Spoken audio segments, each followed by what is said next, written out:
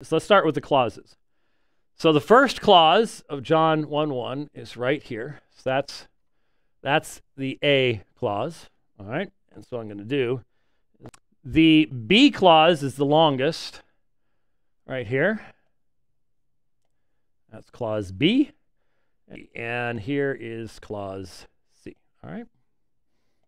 All right.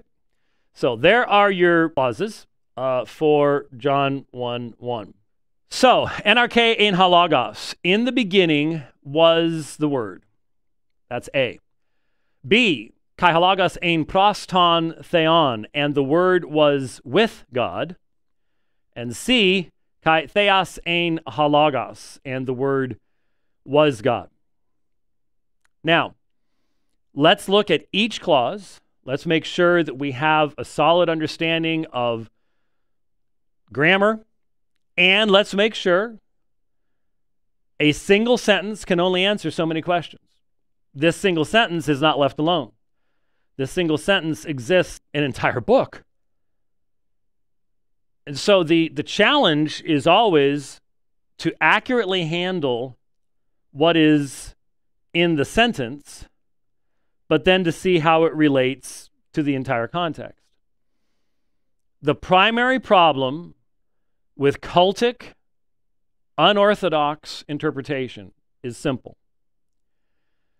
The demonstration of the truthfulness of the orthodox understanding is found in the fact that I will use the same method of exegesis, interpretation, and translation for John 1:1 that I use for any other verse in the Gospel of John, including verses that simply say that Jesus went from one place to another, verses that say that Jesus waited a certain number of days before going to raise Lazarus, for example. And the point is that the demonstration of divine truth will be found in its consistency throughout the text. And what you discover is that the people who try to come up with novel ways of looking at texts like this very often can't even translate another text in the Gospel of John, let alone anywhere else in the New Testament. I have encountered innumerable Jehovah's Witnesses who could tell you an amazing amount of stuff about a verse like this. Take them 2 chapters later and they're lost. Have no idea. Very few of them can actually teach and preach through the entirety of the Gospel of John or Mark or Luke or Matthew, for that matter. So, in the beginning was the Word. Now let's start with the beginning. So NRK, and the vast majority of scholars will recognize that these are the same words that begin Genesis 1:1 in the Greek Septuagint. And so there is a understanding that John is referring to the same beginning that Genesis does. There are others who would want to try to limit this and say, well, it could be the beginning of the gospel, it could be the beginning of God's work with Israel, or whatever else it might be. But the fact that these are the same words used back in Genesis in the Greek translation is very, very important. Let's go ahead and look at logos for a second. Ha logos. Logos, as a Greek term, has what is called a wide semantic domain. Semantic domain. What does that mean?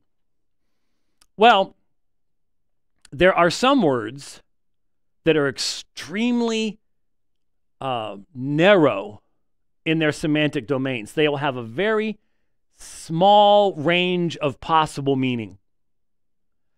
And then there are other words that have a very large range of possible meaning. And what you have to do by looking at the form they're used in, the context, things like parallels that the author might provide, where here in this large domain is the author putting my particular usage here. Logos has a very wide semantic domain. it can simply mean things and matters and all sorts of stuff. Now, you will be told, if you pick up any commentary, that logos has a great deal to do with Greek philosophy. And it does. The logos is the rational principle. The rational principle in numerous of the leading Greek philosophers of the day. And so you'll find this in Philo, a contemporary, and so on and so forth. However, if this came from the Greek Septuagint, we also need to realize that the logos likewise is found in the memra, the davar, the words of Yahweh. Well, it's in the Old Testament, and then there has developed in the intertestamental period this idea of the Word of God, the revelation of God, the speech of God. You'll find this in Psalm 119 and other places like that. And so you'll find argumentation in the commentaries as to where John is deriving this.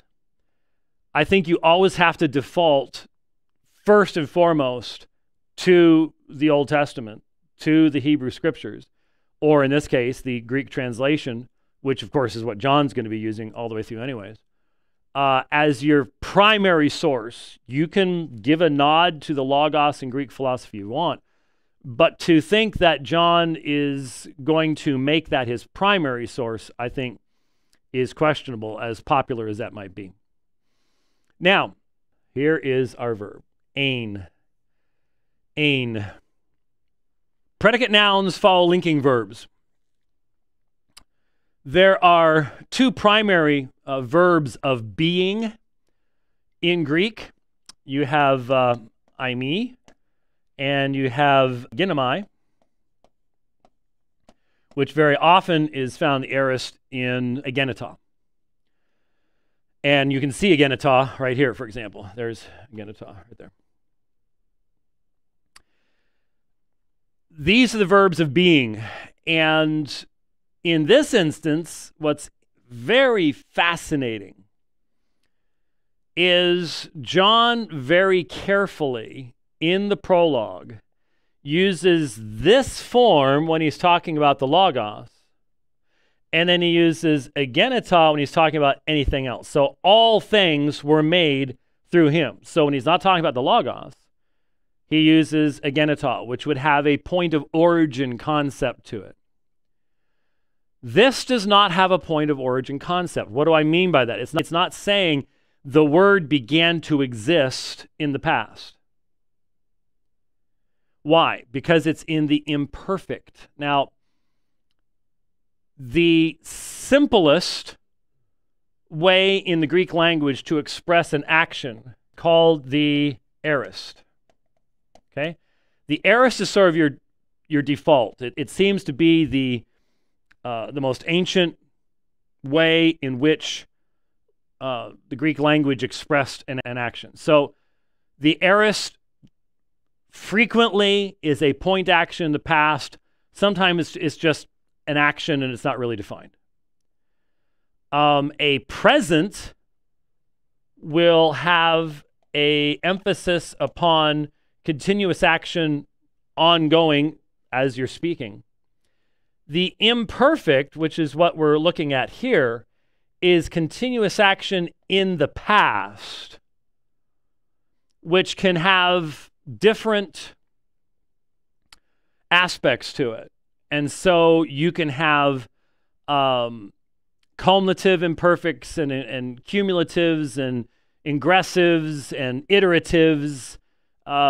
So you could say, he used to teach in the temple, wherein what you're saying is he would teach in the temple, but he wasn't teaching in the temple 24/7. He was teaching in the temple a certain number of days or weeks, something like that, but that was a regular pattern that he was doing, okay? Or in John 6, John uses the imperfect to say that Jesus was saying to them over and over again, repetitively, you're not able to come to me unless the Father enables you to come. So these are different ways in which the language can express various actions. And what's fascinating is you'll notice in the second clause, there's your ein, and the third clause, there's your ein. So when the logos is being discussed in relationship to the Father and the arche, the beginning, the imperfect is being used, which does not point to a point of origin. As far back as you want to push the arche, the logos already was. Okay? The logos already was. As far back as you want to push this, however you interpret arche, the logos is in existence. So what does this tell us? What does the first clause tell us about the logos? The logos is eternal. The logos is not a created being. The logos has not come into existence at a point in time. The logos has existence. We haven't defined it yet, but the logos was already in existence in the beginning. Logos is eternal. So the second phrase, be, the be clause here, is the longest of the three. And the word was with God. So we have the same verb now. And so if this is an eternal relationship, then this is an eternal relationship. The logos has an article. Here is the word the, ha logos, just as you had an article here. Ha logos. And by the way, we'll expand upon this in a moment. But when you have a linking verb, and ein is functioning this way, and you have a nominative, and you have a second nominative, as we'll have in the third clause. In Greek, the article tells you which word is the subject. So if you had God is light, all right, in Greek, the Greek language can tell you the difference between saying all of God is all of light, or God, the subject, is light, and light's the predicate nominative. How? Through the use of the article. So if neither noun, nominatives, remember in Greek you have what are called cases. In the Greek language, you will be taught two different ways. I was taught what was called the 8-case system. I now teach the 5-case system. What's the difference between the two? Has Greek changed? No. In the 5-case system is based upon the actual forms in the language. The 8-case is based upon the uses of those forms in the language. There are 5 forms, so it's easier to learn it that way and then learn the subcategories, but I didn't learn in the easiest grammar, so there you go. So you have the nominative, you have the genitive, you have the dative, and then underneath the dative, the subcategories of locative and instrumental. You have the accusative and you have the vocative. Now, the nominative is the case of the subject. The genitive is an oblique case, possession. It can also have categories of direction, directionality, partitive, genitives, things like that. The dative is the indirect object when it's just being a dative. But then that same form can be locative, location, and instrumental, means by which something happens.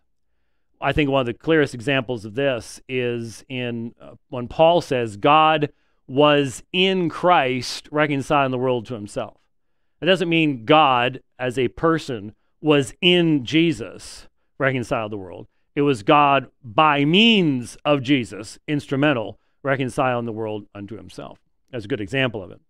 The accusative, which is what we will have right here, the famous, after my debate with Joe Ventilacion, the famous ton theon is just simply the accusative form of theos. And then the vocative was, you can sort of draw a line there, because there are very few pure vocative forms in the New Testament, and most scholars recognize that the vocative was passing away during the Koine period, during the first century. And so it was more of a classical thing, and it was being, the function of the vocative was being taken over by the nominative, as we'll see in John 20:28. All right. So these are your cases. And so ha is just simply the singular nominative article. So ha, logos, tu, logu, to, logo, ton, logon, etc., etc. So you can, that's called declining, and then you have the plural forms. So you'd have hoi if it's a masculine, and then there are feminine forms, and there are neuter forms. And this is why it's best to know English before you start trying to learn Greek, because once you start getting into all those forms, it can be somewhat challenging to English speakers. So with that, so we have and the word was, and so we can see this is a nominative. It's coming before the linking verb, so it's the subject. And the word was. Then following this, we have what is called, there you go, pros ton theon. When you have prepositions, you have prepositional phrases. Prepositional phrases in English under the table. These are frequently providing location, direction of movement. They're very, very important. Now, pros ton theon could be translated as face to face with, in relationship to. You've got to do something with it here, because we're being told that the Logos was, so there is existence. The Logos is in existence with God. And God here is articular. What does articular mean? Articular means has an article. Has an article. That's all. Most of the time, theos is ha theos and tu theou. And now, there we'll find places where, because you have a preposition, the author doesn't bother with the article. And one thing you've got to understand, that you will be led astray if you do not hear what I'm saying right now. The Greek article and the English article are not the same things. There are very few who teach and read Greek, coming from an English background, who have a sound, functional, natural capacity and ability with the Greek article. The only reason that I have any facility with it is because one of the projects, again, the advantage of doing this in college instead of seminary, I had time to do projects, research papers, things like that, learn the language more slowly, memorize vocabulary better. If you can't do that, then you're not going to have an understanding of the range of uses of articles, when they can function as relative pronouns, how they're functioning in sentences. You can always tell when someone is trying to live read something and they don't know about this, because, well, sometimes there's nothing you can do. You're going to end up jumping around. But sometimes they'll end up just completely missing something, because the article that goes with the noun is 7 words one direction or the other from where it's supposed to be, normally before, obviously. Frequently, it just takes the place of the noun, becomes a pronoun. The Greek article is rich, it is deep, and hence is easily misrepresented. easily misrepresented by those who have an agenda in trying to insert something. And so we'll see that in the third clause here. But just be aware that's coming. So the first clause, in the beginning was the word's eternal. And the Word was with God. So the Word has been differentiated from ton theon. All right? There is a relationship between the Logos and ton theon. We've only gotten through 2 clauses. We're not even at the end of the sentence yet. All right? So, with that said, John 1:1c. Let's read it in Greek word order. Kai theos ein ha logos. So, and God was the Word. Now, if you encounter anybody who says, and God was the Word, you immediately know you are listening to someone who cannot actually read Greek. Just that bluntly, I got to put that bluntly. Why?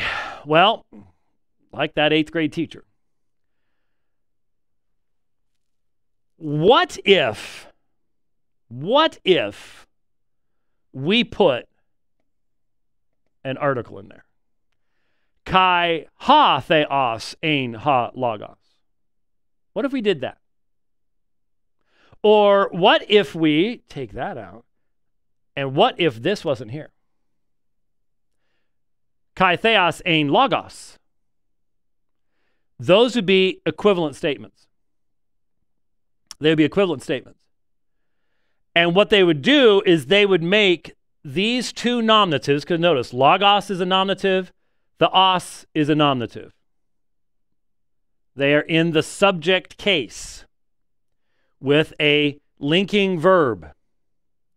And so if you take the article out or put an article before both of them, it turns the linking verb into an equal sign. And so all of God becomes all the Logos becomes all of God. They become interchangeable. They become interchangeable. So when people tell you, well,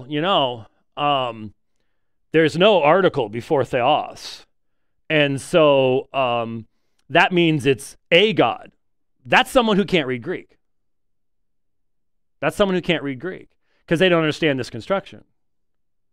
Because if there was an article, it would be saying everything that the Logos is, God is, everything God is, the Logos is. They're interchangeable. If there was an article there. Well, there isn't an article there. And that's important to recognize. And half the time it's all just a matter of terminology, and once you understand the terminology, you discover that scholars are just saying simple things. It's good to demythologize scholarship. And that's really what education is. It's a demythologizing of scholarship.